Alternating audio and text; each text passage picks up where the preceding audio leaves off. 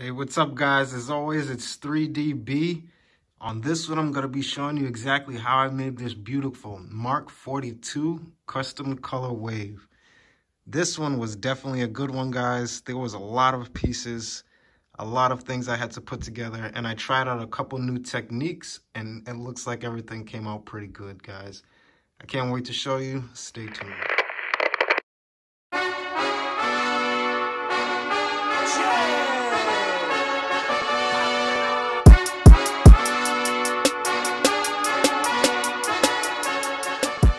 Alright guys, so this build is going to be a lot of fun.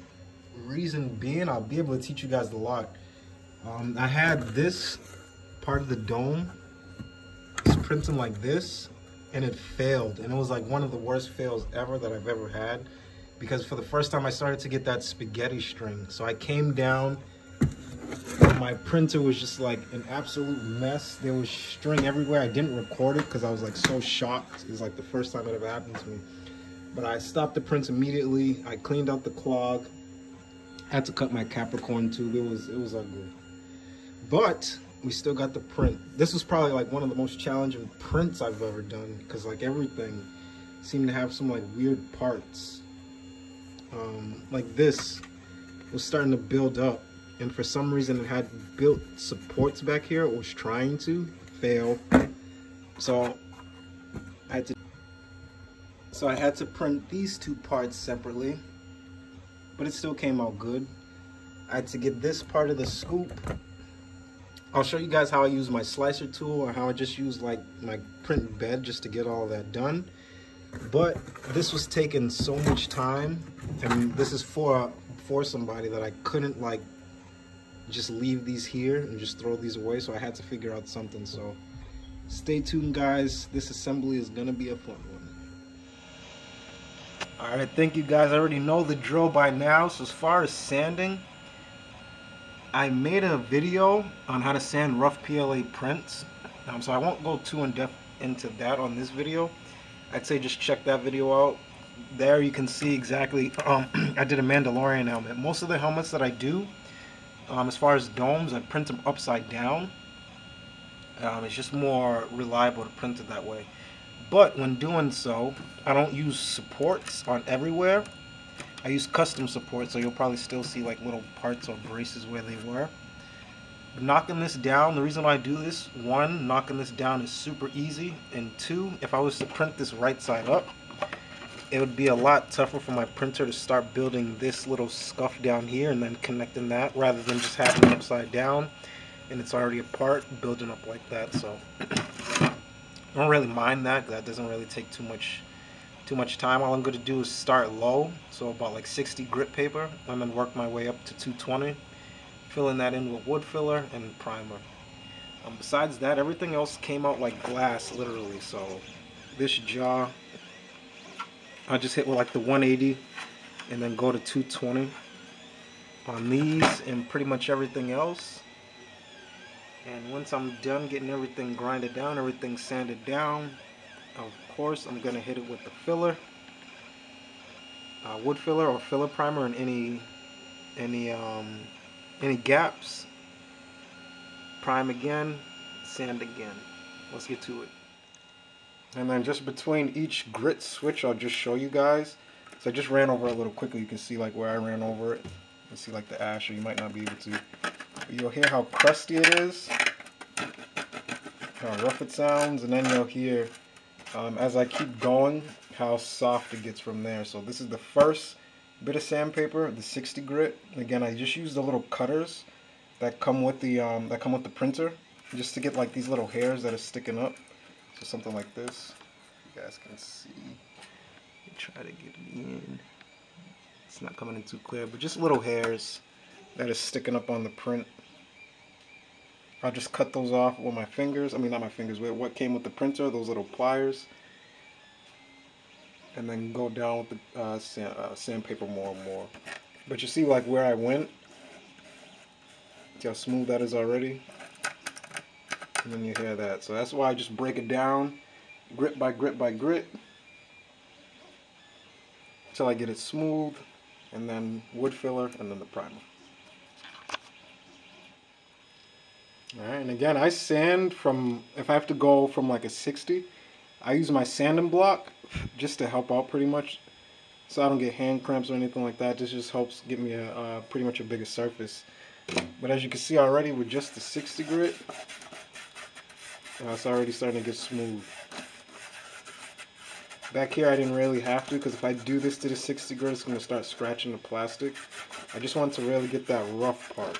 And you can see I can run my finger over now, and you can hear that it's not like making that crunchy noise.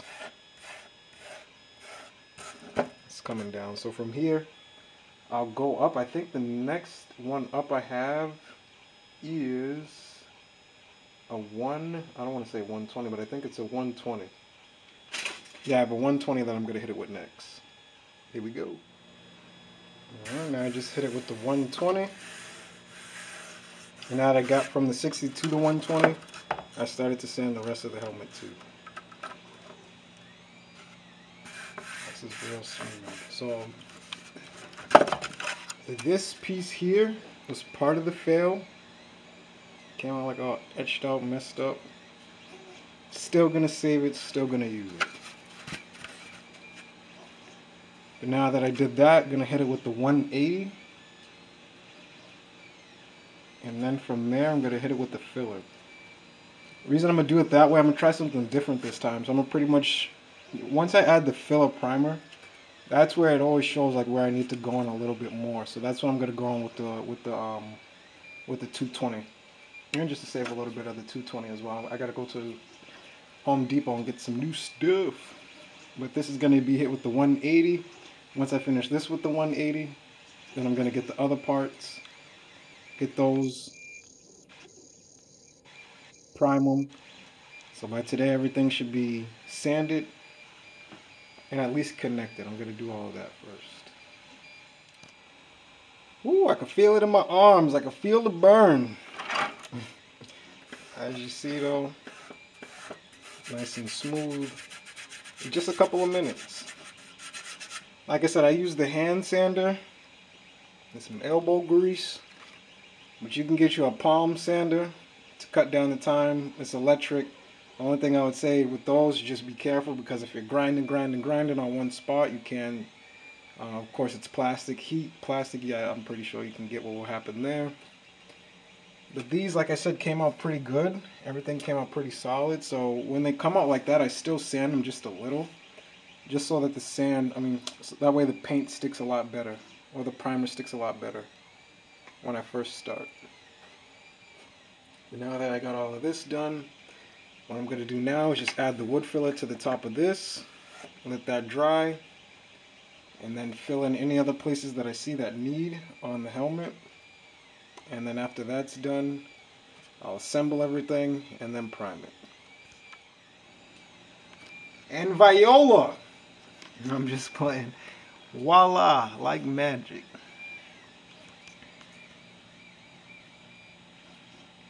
So now that's everything knocked down to 180 grit. From 60 to 120 to 180 on this. And then for everything here, just 180. And then I patched in some of the places here. And just a little bit on this. Everything else is pretty solid. I may have to, I had to hit under these eyes with some 60 grit. It had supports when it was building up here, but normally on these helmets, that comes in like that. Just because that's like the first layer. It's kind of the same reason why my dome helmet, when it's upside down, comes out like that way. It's like the first layer that you're seeing outside there. So that won't be too bad. But everything else is done. What I'll do now is just wait for everything to dry. I'll probably do this mask right now, but just start to PLA weld everything together now. So that way everything starts to look like something. I pretty much already welded the helmet together, the mask together. So these two parts are already solid, but I'm going to be showing you guys something a little different. Pretty much, you see this little line right here? I'm going to use some of the filament, or not some of the filament, some of the raft when I printed this. So I'm going to be taking some of this raft and just melted it in there to pretty much cover up this seam. So I'll show you guys how to do that as well. pretty much same thing. Just want to get it nice and even, nice little line of it. Cover where you're trying to go. And then just melt that all in there. Try to start with the edges first. Just be very careful. This is the front of the mask, so I don't want to cause any like dents or anything like that. But I'm just running the flat part of this right over the edge, so it's solid in there, so it sticks.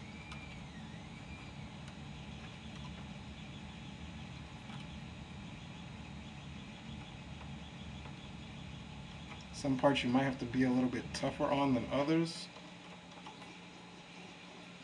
Like there was a little lump in some of this, but it's all good.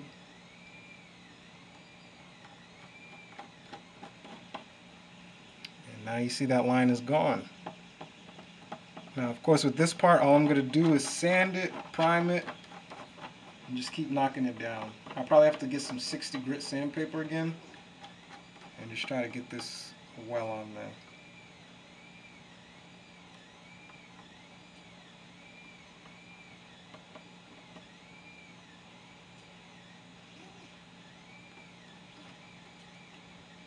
Okay, I just wanted to add here. So I'm just using the flat part of this, which is pretty much all flat, and just rubbing it over there lightly. On the back is where I went a little bit deeper. These don't really matter as much, but the presentation of it, the front of it does. So with that, I'm just going to take a little bit more care. But if you have any gaps or anything like that that you're trying to fill, this I don't think I put in my other, well I did not put in any other of my videos where I'm welding, but this is just me trying on something new. Just getting it as low as possible because I don't want to have to sand forever. So I'm just trying to get it as evenly matched on there as possible. Getting it as low profile as I can on there. You could probably hear. Let's see if there's a difference. Not much of a difference, but you can feel the difference. As I'm doing this, it gets softer and softer and softer,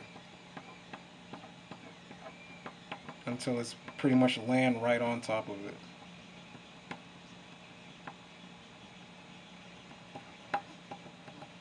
So I'm just bringing the thickness of this down and down and down until it's nice and even, and then once it's nice and even, I'm just going to sand it and then put some primer over it, and you won't see this at all.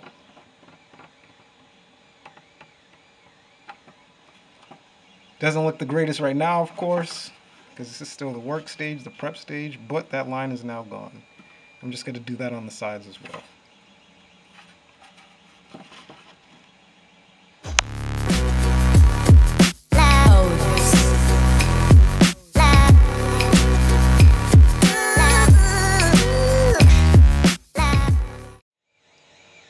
Boom! There we go. I really like these vents that it comes with on the side.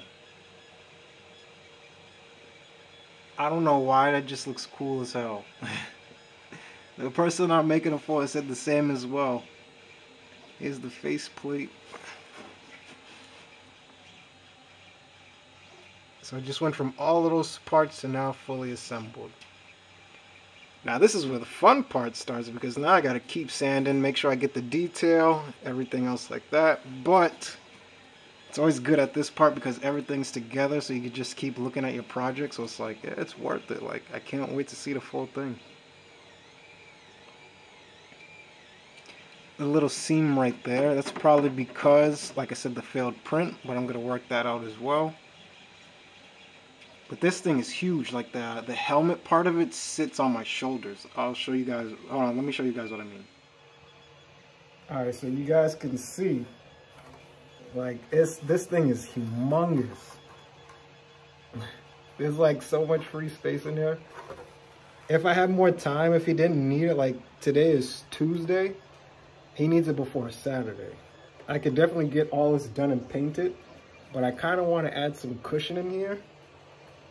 But I also don't know who he's giving it to, so I don't know the size of his head, everything like that. But if I was making this for myself, which I'm most likely gonna do, I'd add some cushion in here and make it real nice on the inside. But as you can see, this thing is pretty damn big.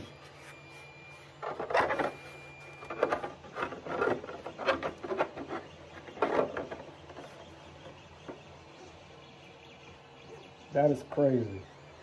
When this is done, oh my goodness, when this thing is done, it's gonna be amazing. All right, stay tuned guys. From here, now I'm just gonna let this wood filler continue to dry. I'm gonna take it, sand it down a little, take it outside, put some of the filler primer. I will almost be there. Stay tuned. All right, and then for the primer, I use automotive primer.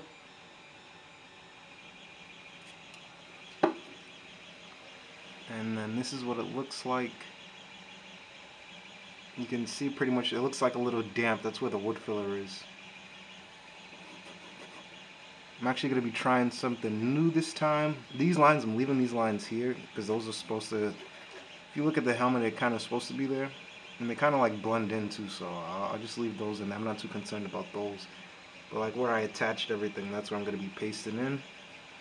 The back of the helmet, you see it's nice and smooth. Just sanded down the wood filler that was on there, so that's perfect. And then this side, so now I just added wood filler here, so I'm just gonna be waiting for these spots to dry.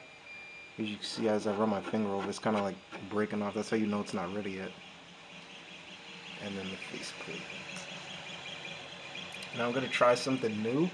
This Bondo, like I said, it stinks to high hell. I'm sure it's not something you should be inhaling, pretty much like everything else in this hobby. So I'm gonna take this outside, mix it up. I'm gonna try a new process, pretty much try to wood filler everything first, but as you see, the wood filler takes a lot of time to dry. So I'll do that for the first layer, and then what I'm gonna start to do is start to use this all-purpose putty, this Bondo putty, to kind of get in after, because it says 15 minutes it's ready to go. So it's just gonna make the process a little bit quicker. And I think that's gonna get in a lot better in these smaller spots. So I'll try that. Filler, wood filler, filler primer, and then after the first layer of wood filler, everything else is just going to be the putty from there. So we'll see how that goes. And also, I just got some different sandpaper too. Some wet or dry sandpaper. This is 400 grit. So this is double the 200 that I normally go. Just trying to get a lot smoother. And again, this one's for somebody, so I want it to come out as good as possible. But this one I'm going to try wetting the sandpaper and then sand them like that. I've been seeing that makes it really smooth for your prints. So I'm going to give it a try with this one. Alright, and I know it looks like a little scratched up, but trust me, that's smooth. There's no like patches or anything. It looks like the wet sanding, well, I'm pretty sure my filler primer is set, but it just felt like it was scraping up some of the primer. Could have been the primer that was like stuck into this white stuff here is like the wood filler, but it just felt like it was like stripping some of that. So to me that means it gets like pretty thorough, and this feels like a lot smoother. And you can hear like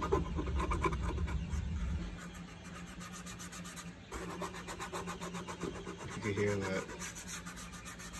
It's like the difference between just regular sanded and then the wet sanded. So to me, it gets a lot smoother. But I guess just check what kind of primer that you have. Again, I don't know if it was because of the wood filler.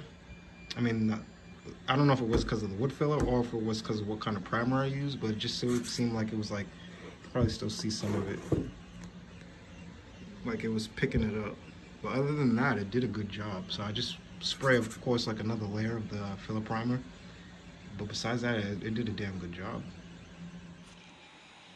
Alright, what I didn't record was I took some of the 60 grit sandpaper again, and where I had welded that piece over the middle, I just knocked that down a lot more. So now that's very smooth. You can see or you can hear it. There's no ridges, anything like that. So I took the 60 grit, and then I took some 180 grit, and just sanded that down, primed it, and then after that I just hit it with some more of the 220 and then some of the 400 wet sandpaper. And that's like a baby's butt. So I got both sides done now. Not fully done, but patched. So from now I'm just going to add another layer of filler primer, see where I need to patch in some more. And like I said, I'm not going to use the wood filler after that. I'm going to try this Bondo, some of this putty. So we'll see how that comes out, but it's already looking good.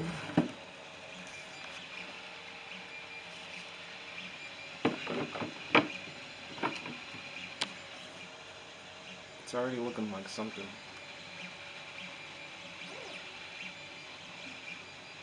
Stay tuned. Alright, so this is the Bondo. I'm going to try to do this as quick as possible. Like I said before, the reason I don't do this stuff is because I'm indoors and this stuff smells bad. I shouldn't be inhaling it, so it's a two-part thing. You get the Bondo itself, the putty, and then you get this hardener activator here. These both come together. And pretty much what you want to do, it's just like wood filler, but this here, this hardener, pretty much the basics behind it is you want to use more of this to quicken up the hardening process of the putty. Less of this for like normal time, pretty much. So let's get to it.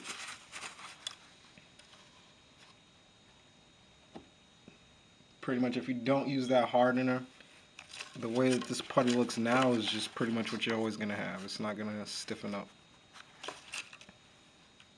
I don't need a lot.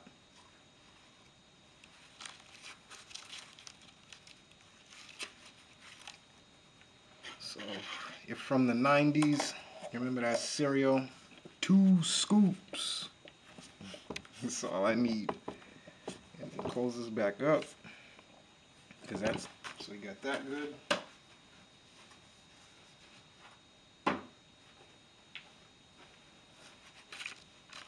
So I just took like a little solo cup and just pretty much cut it with some scissors. Now I'm going to add the hardener. And then they say just stir it for like a couple minutes, like 2-3 minutes. You just want to get the stir. I probably put a lot in there, but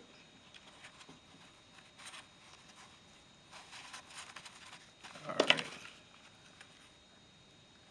So that like white film, that's the hardener. And now let's just stir that thing up.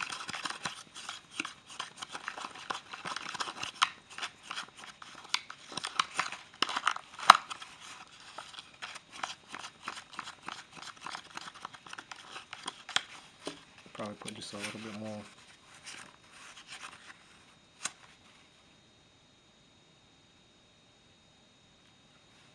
As I dump like a whole bunch in there. But like I said, it won't hurt. That's just going to help everything dry quicker. Which is what I'm trying to get.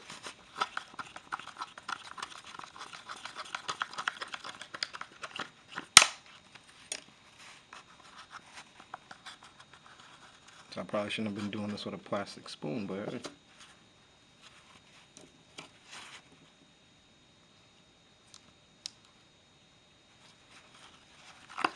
we'll just use that as a test. That'll know, pretty much tell me how hard it's going to get. Pause.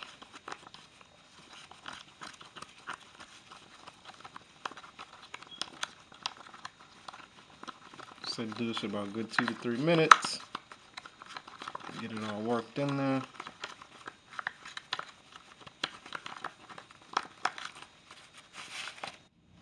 Alright, I didn't want to have you guys sit there and watch me whipping it. Whipping the brick, whipping it. No, I'm just kidding. But pretty much you just want to stir it up. You'll see how like the spoon is kind of like going a little bit slower in there now. You just want to whip it up. You'll feel it. Like you can already kind of see. I probably took a little bit too much time. Because this thing is starting to get kind of hard on itself already.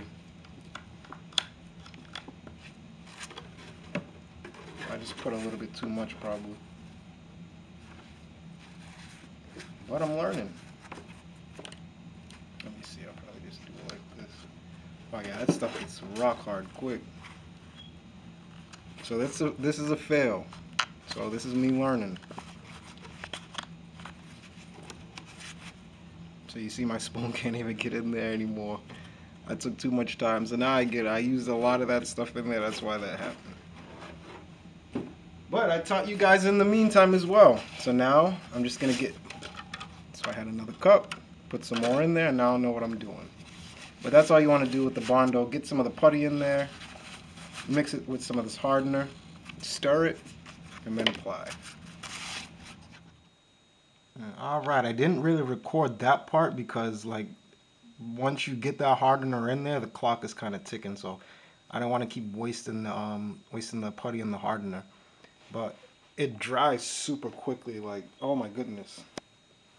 Opposed to the wood filler where I gotta like sometimes leave it to sit for a day, this stuff like instantly. It's like once you get it on there and that hardener activates, that's it. That thing is a done deal, pretty much. And I think it covers a lot better than what the wood filler did as well. I mean, I like it because how quickly everything is done, but it's just the smell. I don't know if I would really trust it like on when I do the top of the domes. But like for where I weld it, covering up those seams, hell yeah, 100% I would recommend this. Just either go outside somewhere where it's well ventilated, because you don't really want to be inhaling this stuff. But besides that, it does a hell of a job and super quick drying. Now I'm just going to sand this again and then see what we're looking at like from there. Alright, so earlier in the video I said I didn't really care about by the vents, the little gaps that were there. But I just wanted to test out the Bondo, see how good it did, and it did a damn good job. Like I said, as quickly as it dries. That's the big difference. I feel like sanding it down was a lot easier than the wood filler too. Sometimes the wood filler is like a little clumpy, and it's like you got to put a little bit of extra elbow grease in it. But with this, not so much. I just used like 120 and 220 sandpaper, and then like a little bit of the 400. But like you can see all those gaps are pretty much gone now. Like you can see like little clumps where I added a little bit too much. I'll just sand those down easily. Once the filler primer sticks, and once it dries. But damn, that saved me so much time. Just because of how quickly that dries. Like I said, if you have a place that you can work where the fumes aren't going to bother you, definitely go for the Bondo. But just work quickly with it because that stuff does dry. Now once it's hard, that's it.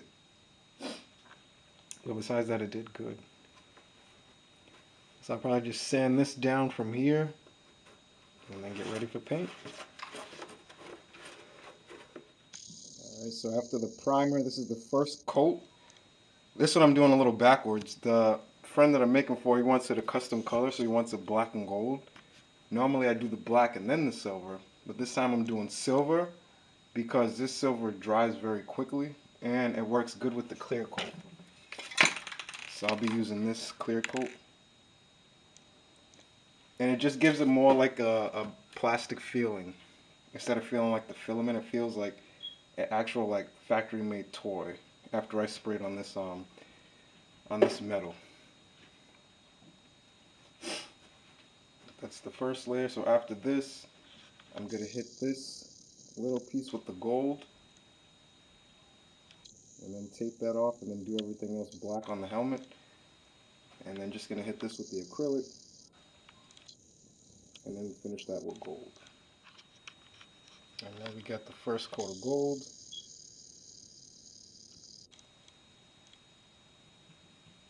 You can kind of see as I'm moving like the light reflection, that's that clear coat that I had first set on there.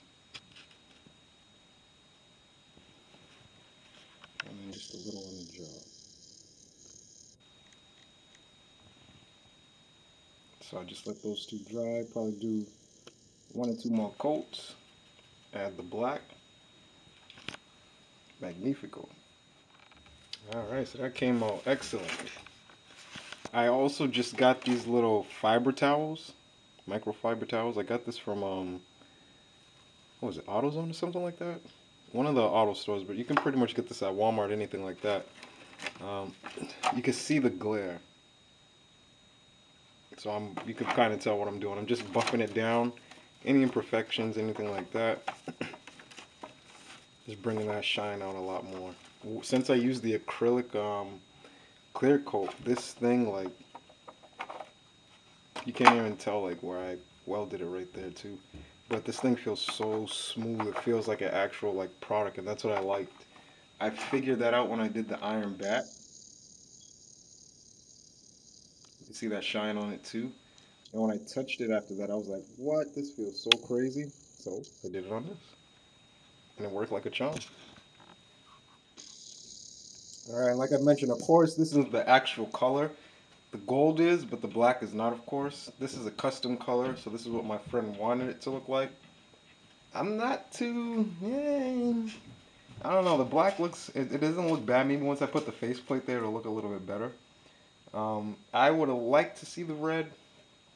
It is what it is, but I'm probably going to make another one of these and do a custom color. Once I put the faceplate there, it's probably going to shock me, so you never know.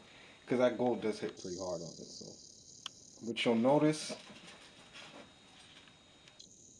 where I removed the painter's tape, you'll see the gold that I sprayed as far as the first level.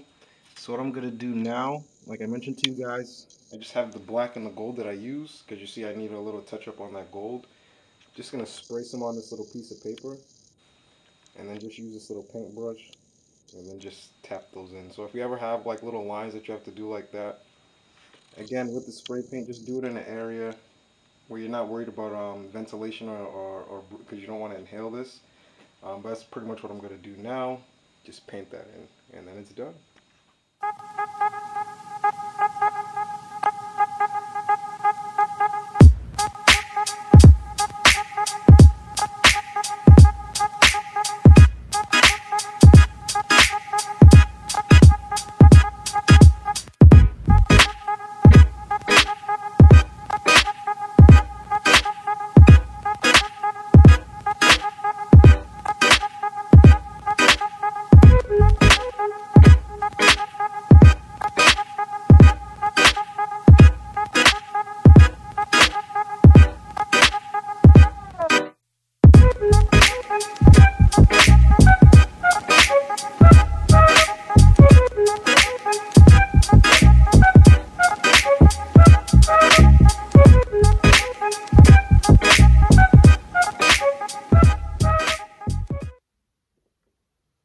Alright guys, thanks for staying around and watching that full video.